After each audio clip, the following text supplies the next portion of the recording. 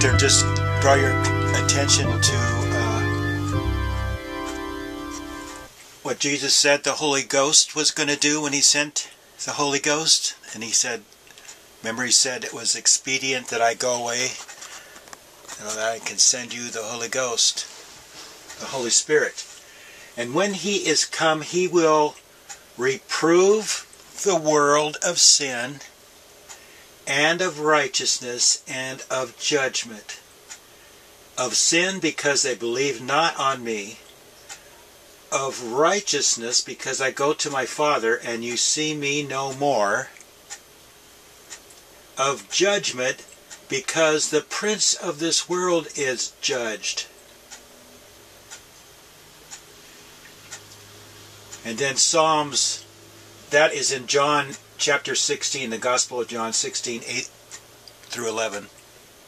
And then on here I've got Psalms 120 verse 4, sharp arrows of the mighty with coals of juniper.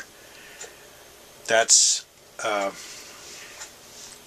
curse that a soldier of Jesus Christ has as a weapon. When necessary, he uses it. This is a fire of the word proceeding out of the mouth. Sharp arrows of the mighty with coals of juniper. So I hear people say, do not judge.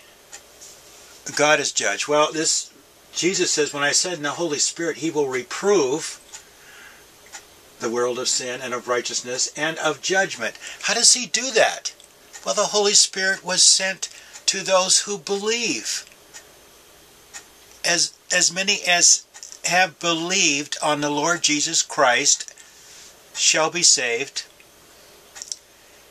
These are the recipients, the disciples and followers of Jesus Christ are the recipients of the Holy Ghost, which has this work, is this manifestation. And so if a person does not manifest himself in Christ by reproving the world of sin and of righteousness, that is, there's those who say none are righteous,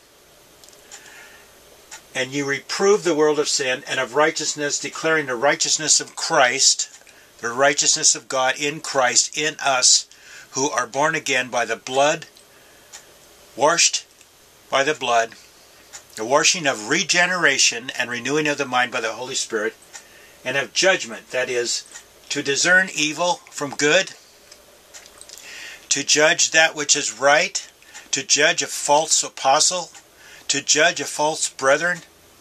All these things, this is a work of the Holy Spirit that works in us, as many as are born again.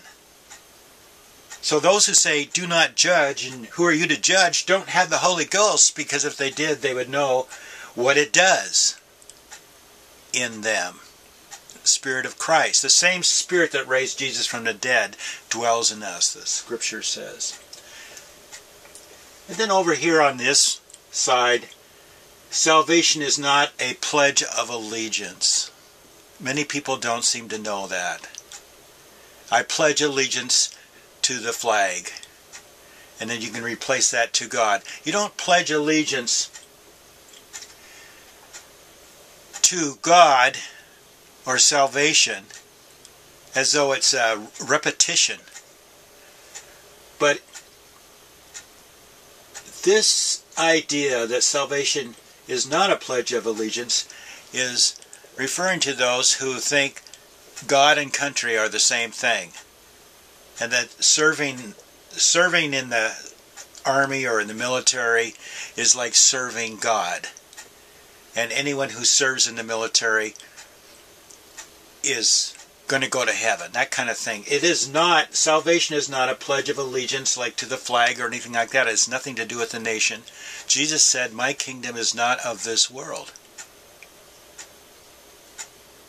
It is a heavenly kingdom. Sad, there's people that believe this. And then there's going to be a wake-up call coming out of, like Jeremiah chapter 25, verse 31. A noise shall come even to the ends of the earth, for the Lord hath a controversy with the nations America being the big one, with the LGBT and the pornography and the slaying of the innocent blood in the wombs. Those three things are top. Those are top abominations. The Lord hath a controversy with the nations. He will plead with all flesh. He will plead again by reproving the world of sin and of righteousness and of judgment. Of righteousness because I go to my Father. Jesus is no longer here on earth, so the Holy Spirit is taking that course of what Jesus would do. And what Jesus would do is manifest in the Holy Spirit in those who have received Him. As many as received Him have received the power to become the sons of God. Little s.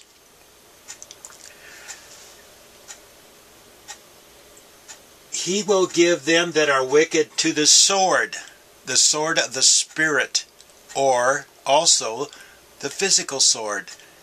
The weapons, those who live by the sword shall die by the sword, and that's the violent man. That's the man who finds power in his guns, how many guns he has in his armory. But God has opened up His armory, which will shake this world to its core. And in front of the battle, it'll be an offense battle, will be the praises, the high praises of the saints, executing the judgments written, binding kings with chains and nobles with fetters of iron. Because when their obedience is fulfilled, this honor have all the saints. This is the crown of authority that we have in Jesus Christ. But not everyone will obtain that crown because they don't run the race lawfully. They cut corners, they compromise, and they're carried about with weights on their shoulders where they can hardly walk. So let us lay aside the sin that so easily besets us and run the course, looking unto Jesus, who is the author and finisher of our faith. By faith we see Him who is invisible.